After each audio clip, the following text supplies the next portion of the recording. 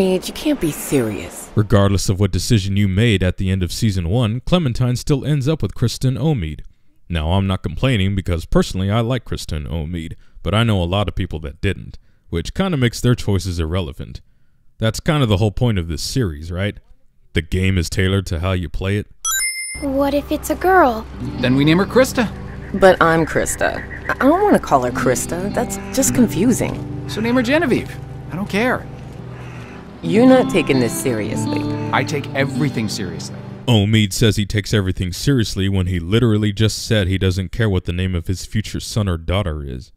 Remember that time in Barstow? Vegas weekend? Pointless exposition dump. Why the hell is Krista going into the men's bathroom? Oh. Oh. Oh, no. Why the hell did I think of that? Ugh. Ugh. Disgusting. Never mind. That's getting counted as a sin. F that. I did not need to be told that. Don't lie to me. I'll pop you. Give me what you got. I'm not screwing around. Come on. Like most idiotic antagonists, this bitch decides to monologue instead of taking the perfect opportunity to steal what she wants and be done with it. Give me that hat. Well, you pretty much doomed yourself to gaming hell after that comment. You do not mess with Clementine's hat.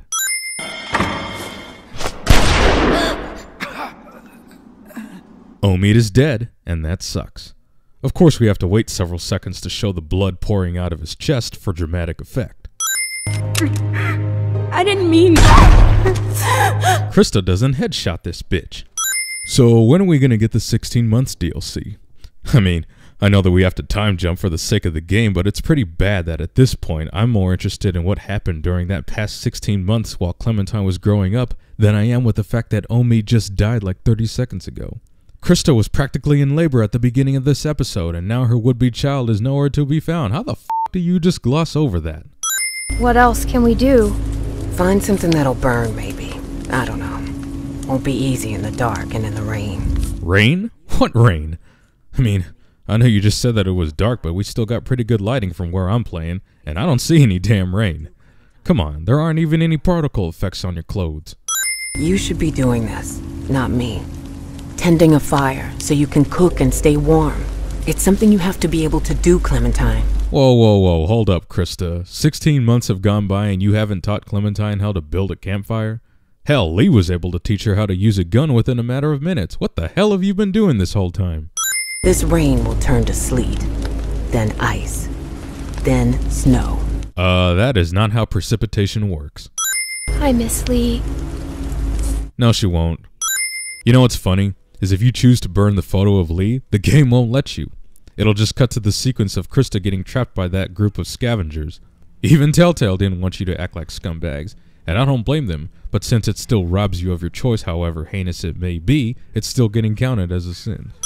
Discount Joel. The reuse of the "Are you f***ing kidding me" line. Jesus, are you fucking kidding me? Jesus, are you fucking kidding me? Discount Camp Crystal Lake.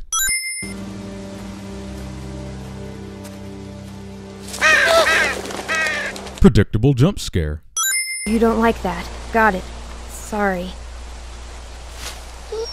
Bugs, bugs, bugs, bugs. I really hate these bugs. They ruin the flow of gameplay. Kim Possible doll? I believe it's called a frisbee. Why couldn't Clementine just pierce this walker's brains in with the end of the branch instead of smashing it? Kinda negates what Clementine just said about them being smarter. It's okay. We're smart and he's not. We're smarter than all of them. It just bugs me that it makes Clem look dumb, which she's not. Completely dirty blade here, completely clean blade here after a couple of wipes. Ah, I see. So Clementine can sweet chin music a dog and impale it, but she has trouble lifting a branch and smashing a walker's brains in. Ha! Makes sense.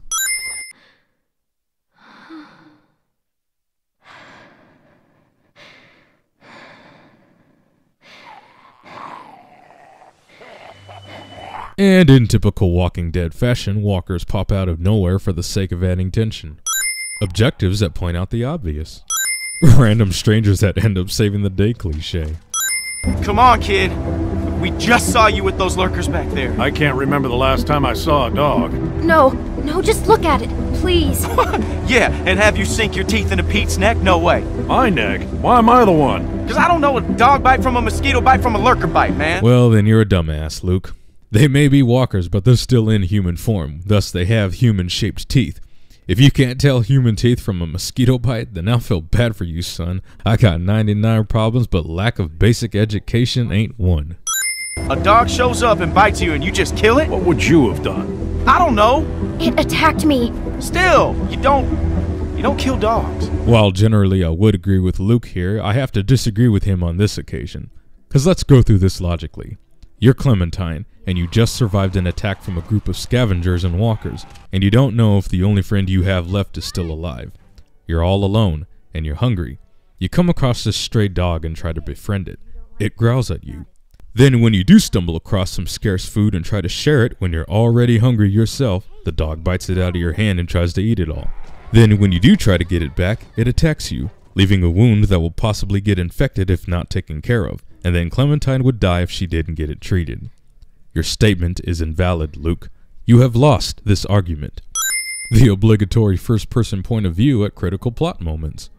What? And you just believed her? You should have put her out of her misery right there.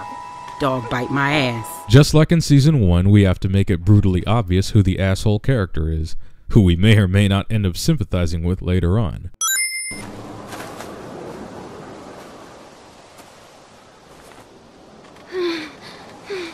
What an asshole.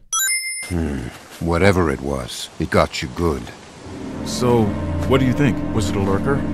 A bite like that could be anything. The so-called doctor can't tell the difference between a dog bite and a walker bite.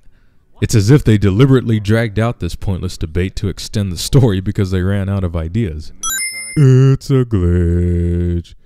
We have all that stuff inside the cabin. We could probably get by with Alvin, please. it. But yeah, we can't do nothing. Pussy whipped! And where exactly would you go?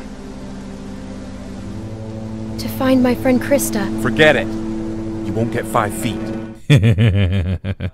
If only you knew what she's been through, Nick. Why are we doing this? Fucking dumb. Because it's safer this way, and I'd rather be sure. Yeah, it's safer. Okay, where the hell is this voiceover coming from? When they locked Clementine in the shed, it looked like it was dusk, but when she escapes later on, it looks like it's in the middle of the night. Were they arguing outside of the shed for several hours before heading back into the cabin? And the shed is a fair distance away from the cabin, so she couldn't have heard them from there. They would have had to be screaming their heads off, which they weren't, in order for Clem to hear them from the shed. It just doesn't make any sense to me. You hungry?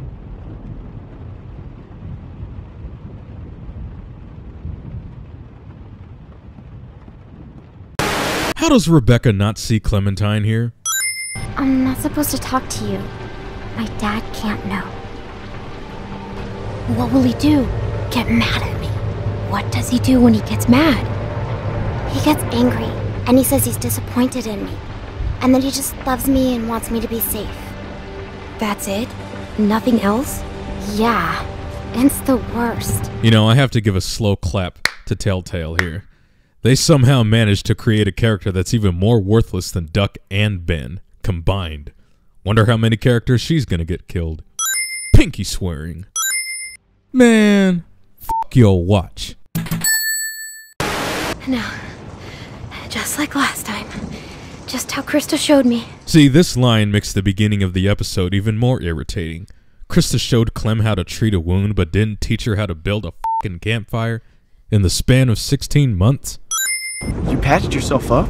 Where'd you get that Did stuff? she steal from us? This doesn't change a thing. She hasn't done anything to us. Says the man not carrying a baby. That is completely irrelevant to the topic at hand. There are a few things you need to know about my daughter. Okay. She isn't like you.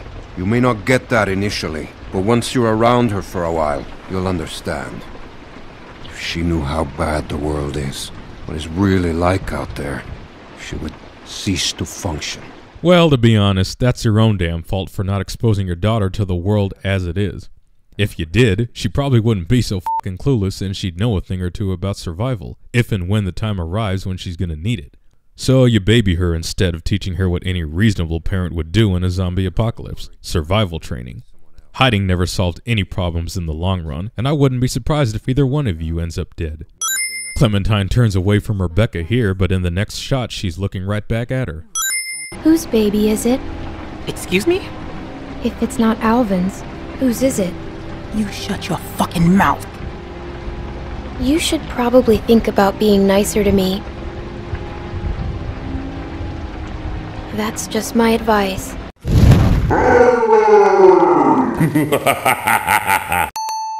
Think about it.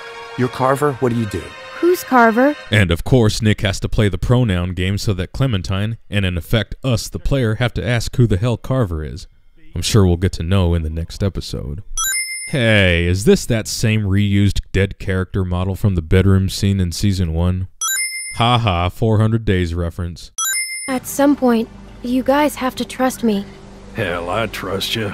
But not everyone's at that point yet. Give them time. Look, just keep your head on straight.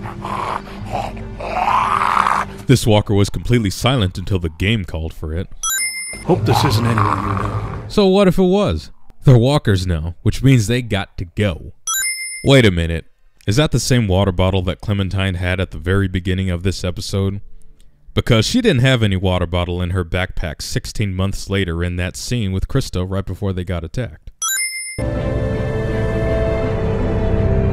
I thought you were dead. Yeah, except you weren't there when he got lost.